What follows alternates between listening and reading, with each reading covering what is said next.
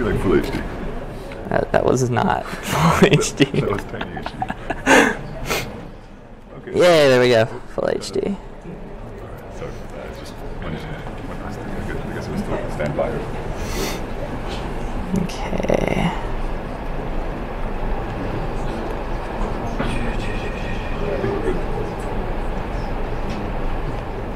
All right, I'm just going to use my laptop. Hello, everybody. Just getting started.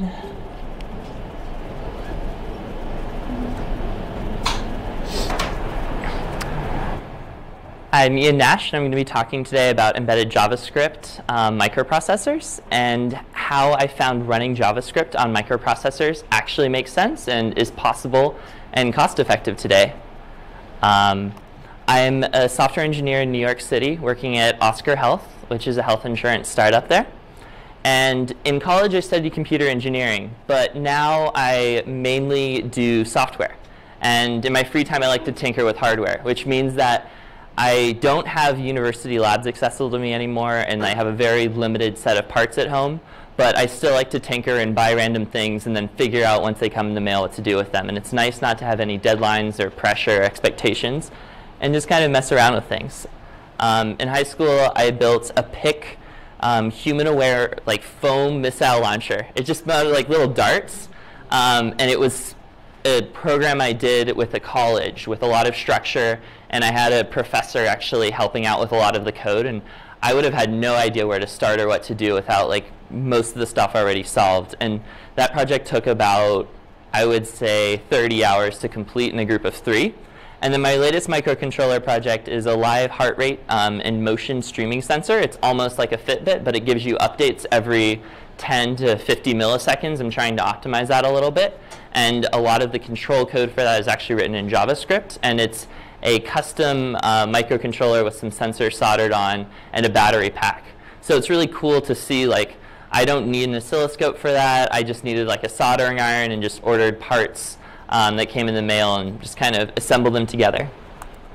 So yeah, this is a reference of what I started out with. It was a big project that had a lot of electrical components and a lot of moving parts and wires. So it was fun. Now it's just a little board with everything all soldered together. So I'm going to go over a little bit about my journey and where I kind of started working with microprocessors in JavaScript and what brought me to something that kind of works. And then I'm going to go through a step-by-step guide on actually how to make this possible and to build a JavaScript project on the ESP32. I have a demo here. It's probably not going to work. I took a lot of screenshots. If it works, great. You guys will see a Wi-Fi network and you can get the temperature. If it doesn't work, well, you won't see a Wi-Fi network. So yeah, we want to show the current temperature on a web page. That's kind of going to be the goal in the tutorial project I'll go through. Raise your hand if you've worked with Arduino before or heard of. Okay, who's heard of Arduino? Okay, awesome. So about half of you guys. Arduino is like library and IDE around the Atmel Mega. And the Atmel Mega is a hobbyist-friendly open source chip. And it's one of the first easily accessible hobbyist chips that really take off in popularity. And it started a huge microcontroller maker movement. And it's great. You buy a board, you plug it in over USB, you download an app, and you can just start writing C code. And it's much, much more intuitive than previous tool chains where you'd have to go to a vendor's website, you would have to download a huge toolkit, you would have to know how to run compilers, and you would have to write custom flashers in certain cases. So it really lowered the barrier to entry. And like, raise your hand if you've ever worked with an ARM SDK or any sort of microcontroller SDK before. Cool, okay, I'm just curious.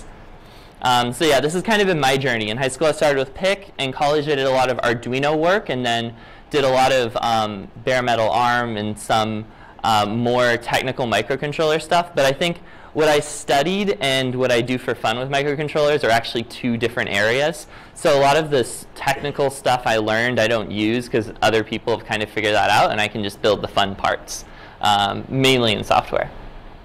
So this is a bit of an example of what PIC code looks like. And if you see here, it's pretty incomprehensible what all this stuff is, and there needs to be some comments. And then here, there's actually an entire bit mask. So you have to know the actual architecture of the chip, and you actually have to calculate how many microseconds it takes for each clock cycle of the CPU. So just measuring that out and calculating it takes a lot of time. Arduino makes it a lot easier. This is still C code, but you can say pin mode trig pin output instead of TRSC 5 equals 1, TRSC 2 equals 5, TRSC 2, 5 equals, etc. And then in the loop here, you can just write delay microseconds, and then you can get pulse in, which will give you the variable of the distance between you and the object. And this was in reference to that missile launcher, where it's going to spin around, and then when it sees someone come into range, fire a little foam target. And now, this is an imaginary JavaScript API, which you can make real with some of the stuff that we'll be going through in a couple minutes. So here, you can just call a method to get a configuration pin.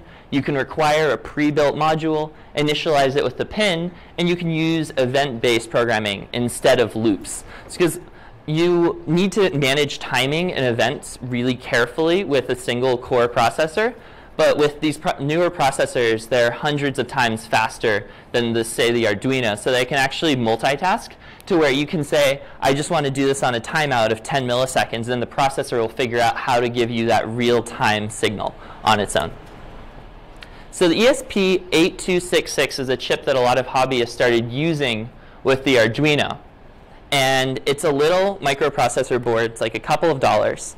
And the problem is developing on it, you have to download tools from the vendor. You have to work with a custom compiler and read through a lot of C code and write a real-time operating system plugin to even just use the libraries that were there. So one of the benefits, a developer came out with a tool called Espruino, which is a JavaScript interpreter to run on these devices and really interact with the low-level signaling and real-time operating system.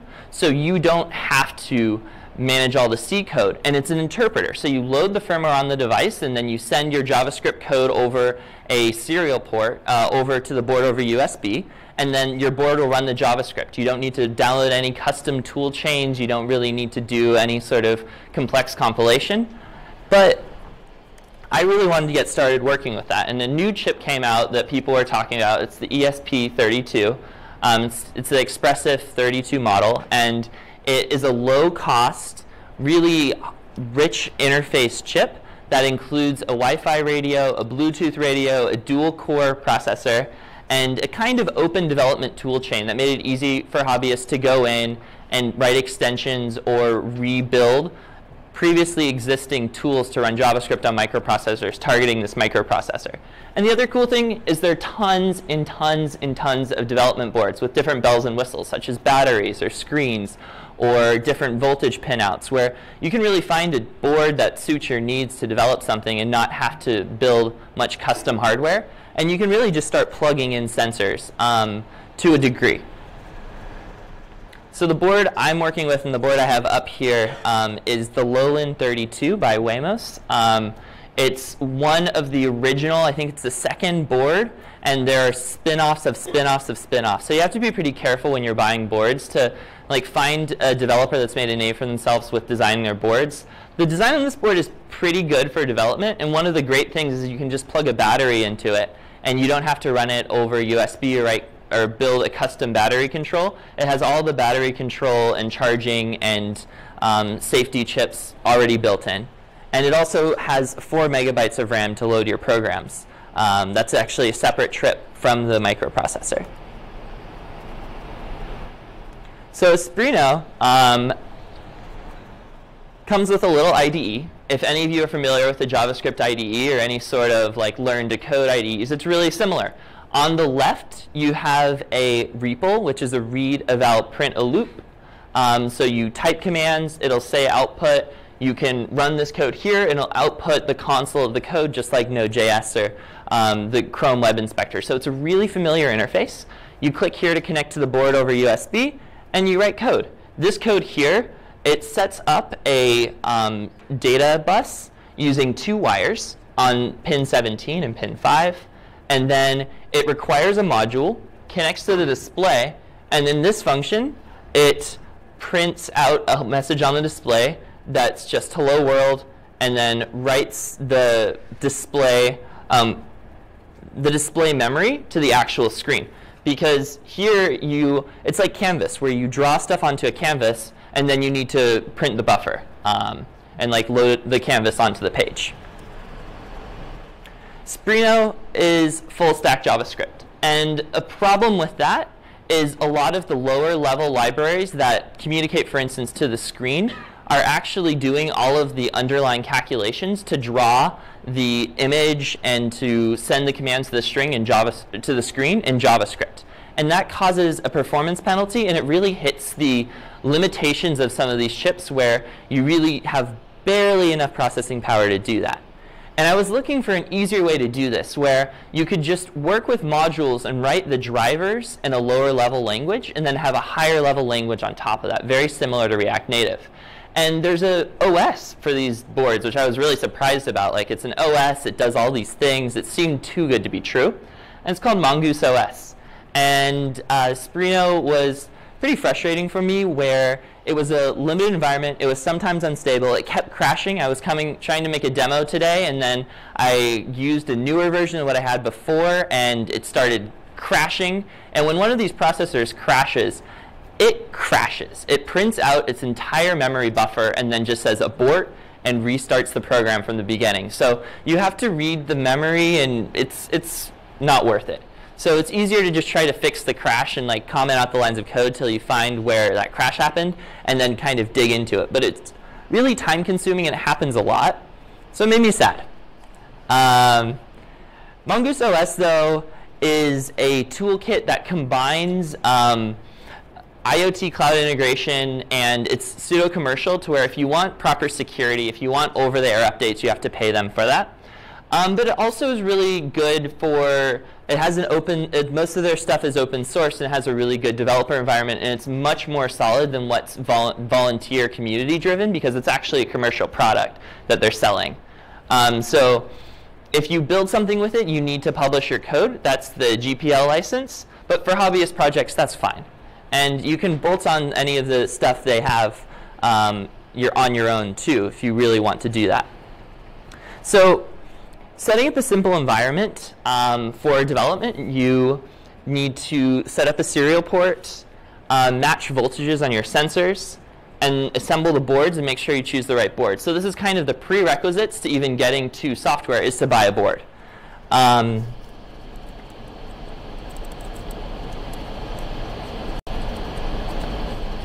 Okay. My recommendation to get started with this stuff, I'll get back to what board to buy and some more of the specifics, is just to build many simple projects. So instead of trying to start something where you build a Wi-Fi web server that shows you the temperature and has a display for it, that's 3 or 4 components and so many different types of protocols and modules that can fail. It's easier to just start with building a temperature sensor. That's it. Print it to the screen. Copy and paste the demo code. See if it works. Plug in all of the sensors. Check the connections. And that way, you won't get frustrated with trying to do everything at once. And in hardware, it's harder to debug and see where things break. So really becoming familiar with the sensor, the protocol, and how to wire it is pretty helpful. Then, for instance, you could go add a heart rate sensor or add a motion sensor. And one thing to be aware of when you're buying sensors is protocols. A lot of sensors will give you an analog protocol, but most sensors these days have a 3 or 4 wire interface that has a digital protocol that's much easier to interface with, and all of the really finicky analog and electrical engineering type, we have a signal and we want to get that signal to have some meaning, happens on the sensor, not on your board. So you can just talk to the board and say, what's the temperature? And it'll tell you number in Celsius instead of what's the temperature, and it'll give you a range of numbers in an analog format.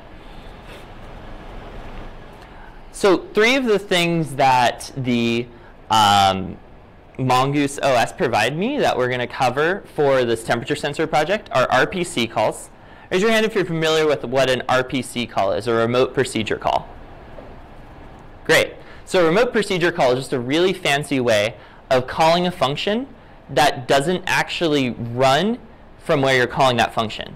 So you can write a function or write a bit of a program that runs on a server and then call that from a client, just like you would call a function on the client. So it's a layer that allows you to communicate between devices in a fairly natural way.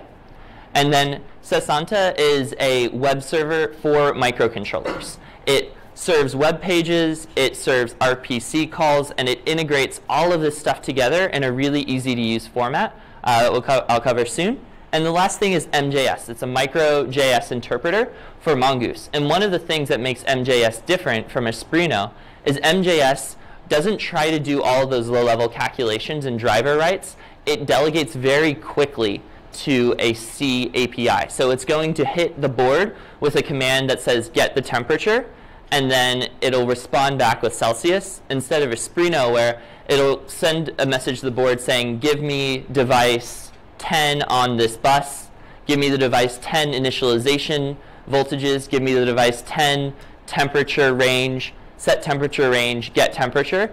And the problem with that all happening in JavaScript is it has a lot more overhead. And if you can do that in C and have a lot more control of each cycle of your processor, which still matters, even with the more even with the faster processors, then it's easier to test that code. So if there's an issue with your JavaScript runtime, it'll come out more frequently if you're using the JavaScript runtime for all the operations instead of using a C runtime. Mongoose, another thing that's great, it's really easy to install. It's just like installing NPM. It runs great on Macs, Linux. I'm sorry I don't work with Windows. I would tell you it runs great on Windows if I've tried it. And you can just add a Ubuntu repository and it'll install, or you can run a bash script and it'll just install on your computer. If you're on Linux, no need for any drivers to interface with these boards. If you're on Macs, you have to download a driver from the manufacturer, but it's really easy. And it brings you into this interface in Chrome, which is a web browser interface, where it gives you a step-by-step on how to initialize the board. And when I first got these boards, I plugged it in and I tried to talk to it, and I tried to talk to it at different speeds and protocols, and it just started giving me gibberish. And then I finally figured out, okay, I'm talking to a Python interpreter. And then at one point I was like, okay, well, what if I don't want the Python interpreter it comes with? And then I had to download another program called ESP-Tool, which lets you flash it, but it's a command line program, and it's very tedious to set all the parameters correctly and make sure the flash goes correctly. This just does it for you. There's a console down here that tells you all the details, unless it fails, which it sometimes fails, but it's not too often. You can debug it, but it gives you a really nice step into entering the environment and setting up your board. And you can get to that within 5 minutes.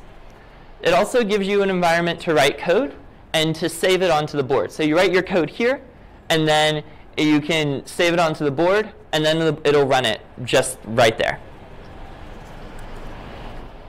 So an example of code that you can write in the Mongoose environment is, this is a very simple piece of code that will create an RPC handler to turn on or off an LED based off arguments coming in.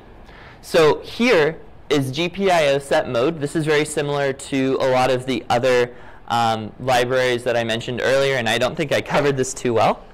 So what I'm going to do is I'm going to project the board and kind of explain some of the different components.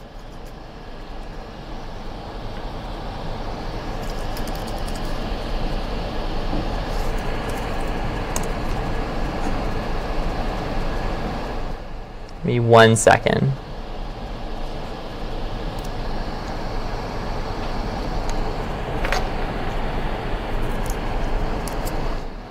All right. This may or may not work. I'll give it a try here.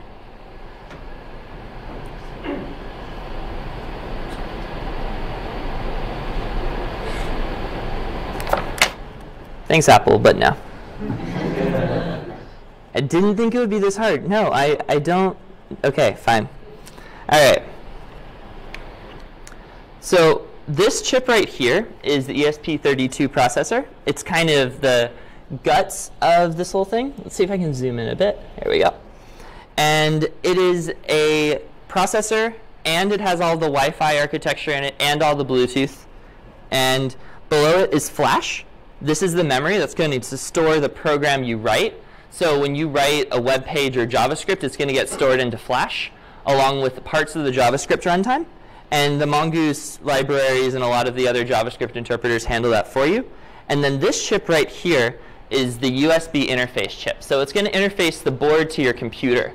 Because the processor doesn't really talk the same language or voltages your computer talks in. And this will create a USB driver that'll give you a really low-level communication to the chip. That's a standard for a lot of this stuff. Really important buttons, the reset button.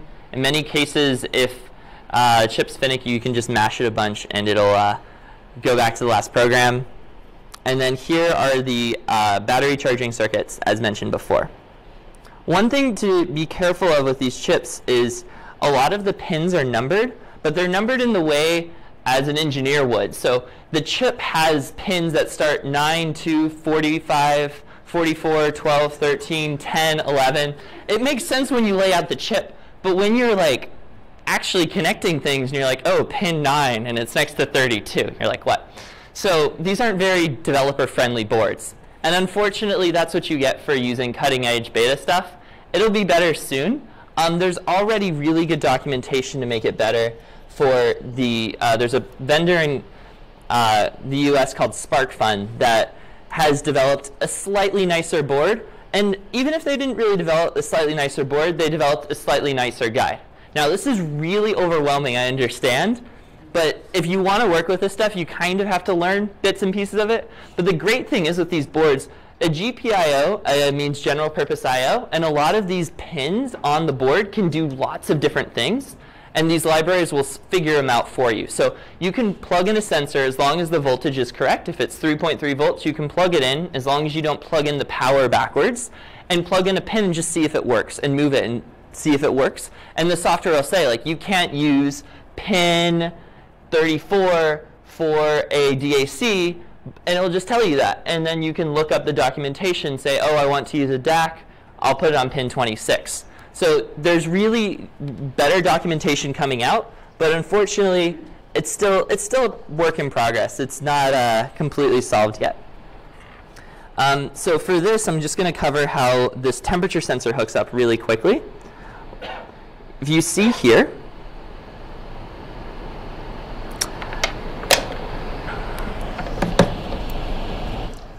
there are only 3 pins. It uses an interface called one wire. One wire is what it says. This is data, output, that's going to be the temperature. Positive, that's going to be power for the module. And negative, that's going to be ground for the module. I know this is a lot of electrical engineer stuff, but if you want to get started with this, this is kind of the direction to go. And there's a lot of tutorials out for Arduino on this stuff. So if you look here, I've color-coded the wires. 3.3V, that's going to be our power. 16 is going to be our data, and that's going to, and you'll see where that comes in a second.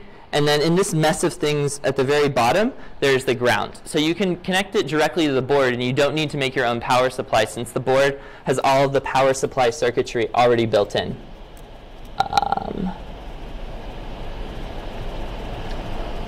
Let's see here. OK. The one-wire protocol, if you're trying to debug a protocol or learn how this stuff works, the best study like resources are actually in universities, I've found. A lot of university tutorials and intro labs are better laid out than Wikipedia. And then if you try to look at the manufacturer's website, it's so highly technical, it's something else. So that's a really good way to get started with a lot of this stuff. What I want to do right now is go through the JavaScript side of things. And if you have any particular questions about how to hook it up and the wiring and a lot of the electrical engineering, look up Arduino tutorials. I'll have my contact information at the end, and if there are any specific questions, I'll be glad to answer them. This right here is going to GPIO set mode. So this is what I was talking about earlier, where those pins can do lots of different things. This line of code will actually figure out that pins.led, which is going to resolve to 16 or 22 in this case, it's going to tell it that it wants an output pin, a really simple type of pin for the LED. And it's going to set it and figure that out. And if it fails, it'll give you a message, which is really good because a lot of stuff before never really did that, never really gave you the approach for that. rpc.addHandler set LED. This is going to listen for a message called set LED. And then once it gets set LED, it'll run this code, which will write to this LED that we've set up here if it's going to be off or on based off an argument to the function. So it's a pretty simple function in JavaScript to turn off or on the LED based off of a remote call. Now we're going to get to the code that is running right now on the board for getting the temperature. It's a little more complex, but it really has the same type of structure. So at the very beginning, we're setting the pin to 16. And 16 is actually the number that corresponds to the board. A lot of other development environments and boards don't do this, where you have to look up giant tables and figure out the internal versus external ports. Thankfully for this, the boards are labeled in a way that makes sense, so you can just use it right in the code. And then here, this type of sensor is a DHT22 model. And DHT is a built-in library that will allow you to interface really easily with the DHT model sensor on the one-wire protocol. So all of that protocol spec I showed before, it's all handled on the board hardware level. And then all of the communication, like messages to send and different back and forth, is handled on the driver level. So it's really great to have all that figured out for you, and you can just call it with a really familiar JavaScript API. And there are tons of different modules out there that have been developed for heart rate sensors, LED displays, LCD displays, motion sensors, air quality sensors. And if you can't find one, you can find one and change it a little bit usually. So a lot of that really difficult legwork's been done tons of times, and this will just, let it be easier for the next time and let more people really access this sort of hardware. So the getTemp handler, it's going to call the DHT sensor, and the getTemp method, the getHumidity method. This will return 2 numbers. If we don't get a number, it's going to just return null to the user. If we do get a number, it'll actually just put it right in the response. So this is actually going to give us a JSON response, the key of temperature, a value of a float that's a temperature, humidity, and then value of H that's a temperature. So when I call this getTemp handler, it'll return to me either null or numbers for the temperature on the client side. And the way you interface with that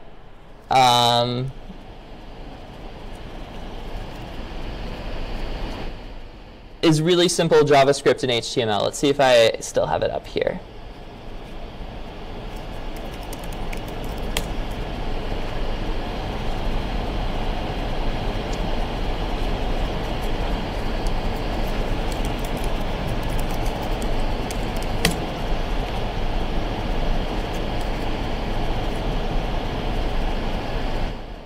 OK, I don't have it here, but it just calls a post URL and then gets JSON back. It's a fairly simple web API. I'm sorry I messed up the slides. I copied and pasted the wrong chunk of code. I can skip this. All right.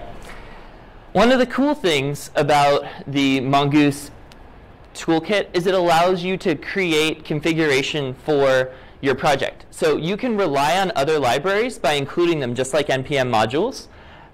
You can put in a schema for your configuration, and it will automatically come up with a different configuration and load in all the modules. And there's even an incredible button, which if you've ever done firmware development before, it's kind of amazing. It sometimes works because it requires an external server. It takes a little while, but it usually is consistent. So you'll write an entire project, and when you click this Rebuild App Firmware button, they warn you it's slow, what it does is it'll call into Mongoose OS, runs this data center that will compile all of the libraries you want into a firmware.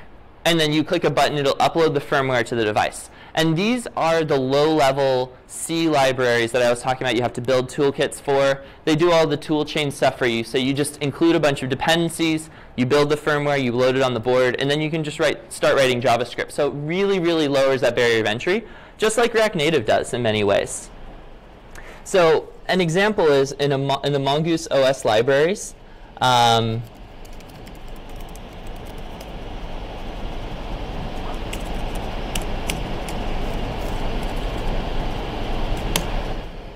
You can see that there are tons of libraries available. And they're all in GitHub. So let's take a look at one of these libraries. And something that's fairly interesting is it has a source folder. And this source folder includes the C driver code, which is fairly low level. It's not that bad, but it's pretty low level. It has to deal with timing delays and protocol level stuff. And then there's another file in here, which is what the magic of MJS is. And this is a JavaScript bridge. So this is the JavaScript portion of the API. And one of the really cool things about Mongoose is it does a really seamless transition between writing that C driver code and then writing that JavaScript driver code, which is pretty cool to see, like low-level driver code, JavaScript code next to each other, a nice web UI, and it just works. And one of the really cool things you can do here, let me just plug in the device. So I'm going to hook up the device right now, actually, and go through the connection. So right here, device setup. You can see the first part's done. It found that I plugged in the board. I just plugged it into the USB port. And then it's going to try, let's see if it has access to the internet. It's going to try to load the code on that board right now. So if we go here, it's going to load the files from the board.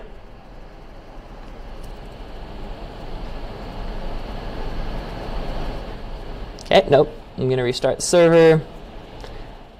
Don't worry, I'm not going to spend too much time if it doesn't work. All right. So I'm going to go here. And then, yeah, so it worked this time. So it discovered that I've already loaded the demo.js project. That's the firmware for the ESP32, which is the board. And like if you just install the software, you can get to this point by installing the software, plugging in the board over your USB. It's quite easy. And then this last step I'm not going to do because I don't want to connect to the Wi-Fi network here. I want to make a Wi-Fi network. So I'm going to click Done. I'm done with the little setup wizard. And then you can look here at the device configuration. And this is where all of the files running on the board will let you set up different servers. And this is the beauty of the Mongoose OS, is it will let me set up a web server. And all I have to do to set up a web server is in the Wi-Fi section, I enable an access point. Access point enable true. You set the SSID, the password, and all of those things. And it will just create a wireless network for you. And it'll serve up HTML files that will then be able to call RPCs. So how, like, does this look kind of familiar in terms of you create a network, you load an HTML file, and then you call a JSON URL? Raise your hand if that seems pretty doable. OK. Let's step back a bit. Creating a web page to call a JSON URL to return data. Does that kind of sound more in the scheme of things for JavaScript land? OK. So this is that interesting bridge where you can run a embeddable web server and you write JSON configuration. And this stuff here is actually the defaults. This file is my override. So these are the only things I had to change from that giant configuration. So this is a Wi-Fi connection from a host. Yeah, this shouldn't be there. And this is the access point. So the SSID is temperature, and the password is how hot is it. And it'll use the 16 pin to connect to the temperature sensor. So if I hop on, yes. OK. Yeah. Close this out. Yeah, so that's all I have. Go forth and create. I know that was a lot. What's the URL for the JSON thing? So the URL is if you go to 192.168.4.1 on that Wi-Fi network. I think I'm on the wrong network. I'm on. I see it. Does it work? I don't know what's supposed to. It's a syntax error. Down exception for all the string did not match the expected path. I think the wire got loose. So that's an error because I didn't handle the edge case of it not connecting to the temperature sensor. So it was able to serve the web page and it was able to ask for the temperature, but I never wrote the error case for if the temperature sensor didn't return temperature. Connected to the little guy? Yeah, you connected this thing right here. So if you connect to the temp Wi-Fi network, we'll see how long this lasts before it crashes. Yeah. Any questions?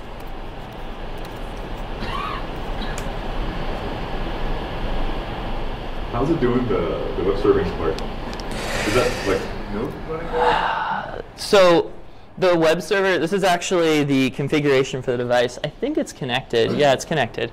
So right here, it's getting an HTTP URL. It's not Node.js. It's all custom, high-performance, low-level C code, but it's easily configurable. So yeah, you guys are hitting get temperature. You're running into an error state. But hey, you're loading a web page from a $6 chip, powered over USB, talking to my computer. So yeah.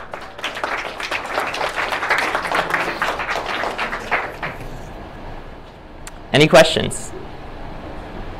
So you said that it's an embedded web, so technically that I can actually load my own customized web page on it. Yes. There are limitations. You have 4 megabytes for everything. So no images, no crazy JavaScript frameworks, guys. Like, this is very low level. Yes?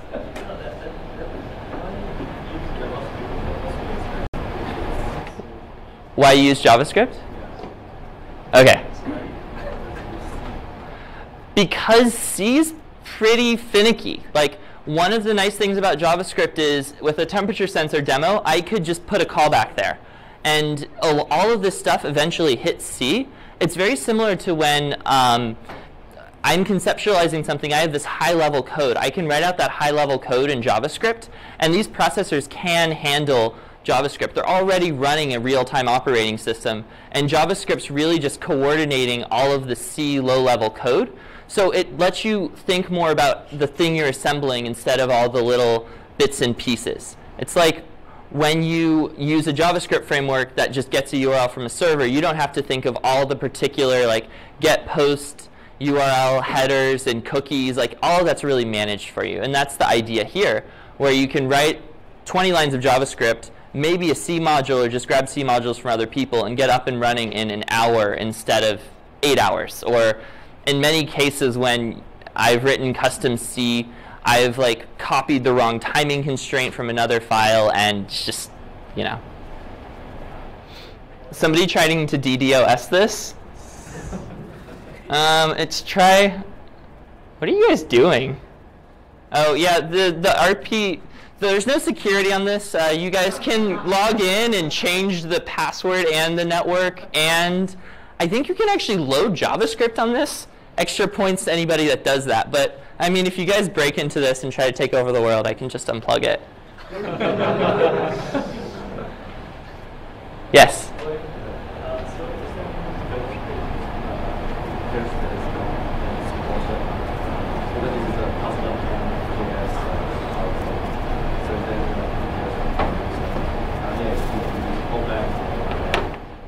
What about callbacks? Sorry. I can see that you can use the callbacks. Yeah. Is there like a feature that you can't use? You can use most ES5 features. What you can't use are any so most all language features for ES5 are supported, but what you can't do is you can't use Canvas. You can't use like AJAX requests. You have no access to any libraries that a browser would give you. It's very similar to Node.js, where you have to require things to do most everything. So you have to require all the libraries you need to do most everything. I don't think generators and yields are implemented, but a lot of features are there. It's not that hard to write a pretty decent JavaScript interpreter. The hard part is how do you make an interpreter connect to that hardware and work with the board. Yeah. Yes? Just a basic question. Does JavaScript generates the bytecode in Java?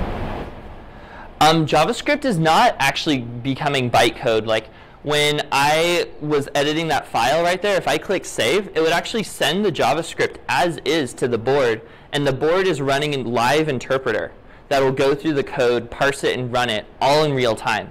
So there's no compilation, no bytecode, no translation. It's just running that exact file on the board.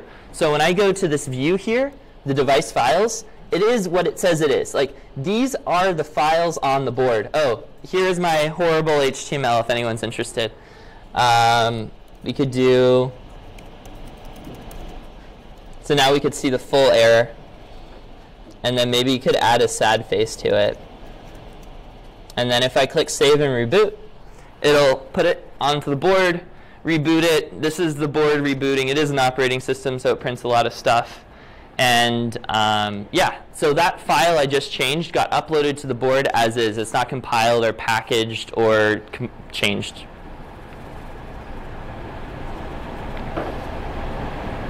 What's the get temp supposed to return? Get temp is supposed to return an object with the temperature in Celsius and the humidity that looks just like this. So it's supposed to return JSON. It worked earlier. The wiring quality is not high, so I think the connection's loose or something. But It's saying something like a handler. well, what I could do is this. There's no handler for, is it running this code right now? Yep.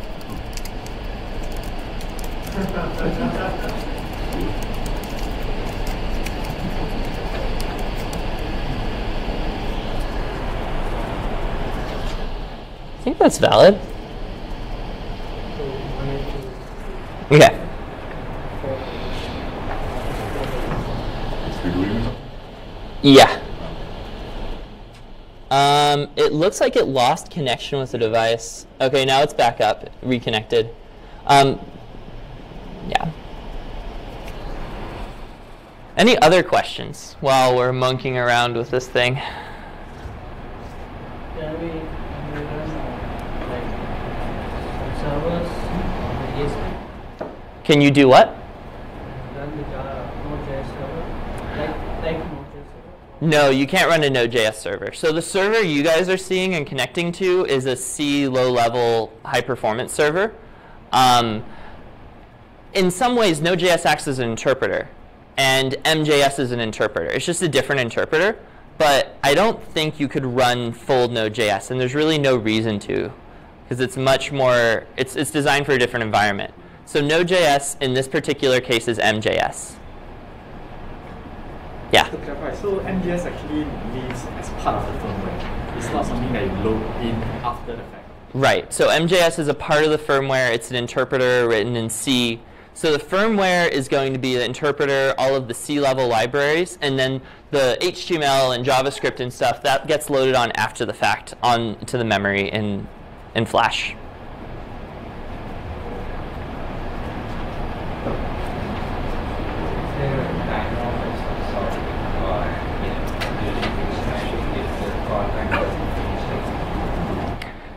Is there a timeout? So there's an error state, and if it hits a timeout, it'll call the error state of that callback. I just didn't implement any error states for sake of clarity and laziness. And please don't ask me how to test this. I have no idea.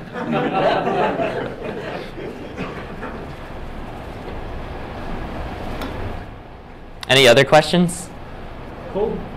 Any more questions? Yeah, cool.